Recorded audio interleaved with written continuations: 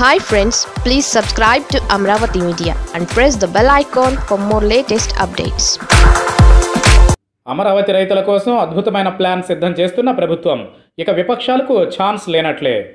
అమరావతిని ప్రత్యేక వ్యవసాయ జోన్గా ప్రకటించే యోచనలో ఏపీ రాష్ట్ర ప్రభుత్వం ఉంది.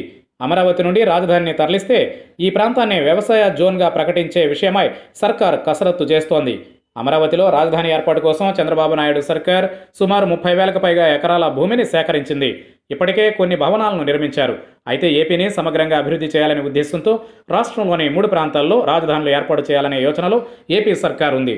అమరావతి నుండి రాజధానిని తరలించకూడదని రాజధాని ప్రాంతానికి చెందిన రైతులు ఆందోళనలు చేస్తున్నారు. ఈ తరుణంలో అమరావతిని ప్రత్యేక వ్యవసాయ జోన్గా ప్రకటించాలని సర్కార్ భావిస్తోంది. ఈ మేరకు రాష్ట్ర ప్రభుత్వానికి అధికారులు నివేదికను సిద్ధం చేస్తున్నారు.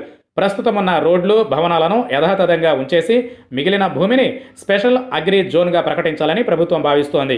ఈ మేరకు స్పెషల్ అగ్రికల్చరల్ జోన్ను ఉపయోగించాలని సర్కార్ యోచిస్తోంది. ల్యాండ్ పూలింగ్ భూములతో పాటు ప్రభుత్వ భూములను కూడా ఎస్ఏజెడ్ పరిధిలోకి తీసుకురావాలని ప్రభుత్వం భావిస్తోంది. రాష్ట్రంలోని ప్రత్యేక ఆర్థిక మండళ్ల పురోగతిని పరిశీలించిన అనంతరం నివేదికకు నిపుణులు రూపకల్పన చేయనున్నారు. వాణిజ్యపరంగా అత్యంత విలువైన పంటలకు హబ్గా అమరావతి ప్రాంత అభివృద్ధికి సర్కార్ ప్రణాళికలను చేయనుంది. స్పెషల్ అగ్రికల్చర్ జోన్కు రాష్ట్రంలోని వ్యవసాయ విశ్వవిద్యాలయాలు, శాస్త్రవేత్తల పరిశోధనలకు కేంద్రంగా అభివృద్ధి చేసేందుకు అమరావతి అనుకూలంగా ఉంటుందని నిపుణులు అభిప్రాయపడుతున్నారు. స్పెషల్ అగ్రికల్చర్ జోన్లో రైతులను భాగస్వాములను చేయాలని నిపుణులు రాష్ట్ర ప్రభుత్వానికి సూచిస్తున్నారు. తద్వారా రైతులకు మరింత లబ్ధి కలిగించాలని సర్కార్ భావిస్తోంది.